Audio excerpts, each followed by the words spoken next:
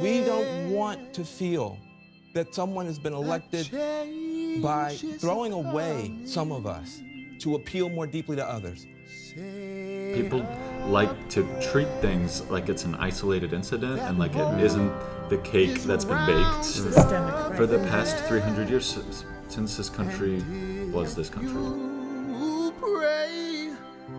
Try something new, you know, challenge yourselves, open up your mind to see people in a different way and accept people for who they are, not, like MLK said, not judging people from the color of their skin, but the color of their character. Come true.